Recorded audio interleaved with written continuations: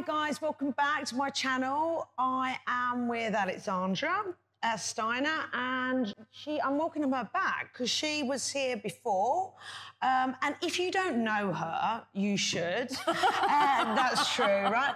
But just for people that don't, that are just newbies, just tell me a little bit about yourself.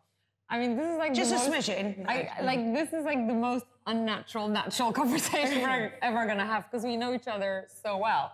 But say I didn't know you. If you didn't know me, I would say I've been a beauty editor for a very long time, but I'm not gonna say how long. Working in print magazines, working on shoots, writing, you know, talking about new products. I've always been the product junkie though, as you know. That's true. I'm always that girl who, like, when we were shooting, I was more interested in what, like, you were using. What's that? What was that? Literally, like, on everything. And I think, you know, it was only natural that eventually I left to kind of do my own thing on Instagram and, you know, work on some products. Hasn't she done well? No, it's super exciting. Obviously, I know Alessandra from doing editorial beauty shoots, and we've done quite a lot, and amazing ones, actually. So because she's a makeup junkie, if you want to know anything about anything, look at Alessandra's Instagram or stories. I think when I was younger, I would just try loads of stuff because my skin kind of could take anything. Yeah. And I think then as you get older, more the fact that when I got more experienced and more knowledgeable about ingredients specifically, I kind of know what my skin can and can't take. So right. I'm not going to pretend that I try, you know, my skin's more dry, you know, to dehydrated. So of course, when there's products for acne prone skin, I'm not going to try that because that ain't going to work on me. So I think definitely the whole idea of knowing about ingredients, but also knowing, especially in skincare, less so in makeup, but in skincare, it's so important to know what you can use with what. Do you know what I mean? No, like not true. to use, let's say, an acid of vitamin C and a retinol at the same time and that kind of stuff. So once you know what works together, that's how you get the best out of. So I don't test stuff in a bizarre way. The way I test is I'll introduce one thing at a time. Like if someone says to you, have you tried this? Is that really where you get your reference point from? Or is it more if people send you stuff?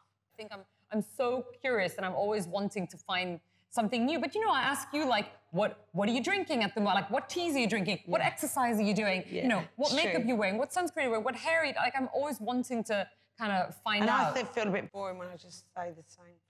No, but sometimes you just get stuck into stuff, right? No, but there's also, look, there are products like Estee Lauder Advanced Night Repair that I've been going on about for like 15 years and I still use it and I love it and it works for me and I think it's fantastic. So I do, like you, I do have products, be it makeup, skincare, like your hair, core. that are my core that I will always use, but then you kind of weave in new things. But also skin, you know, people say, oh, you need one regimen.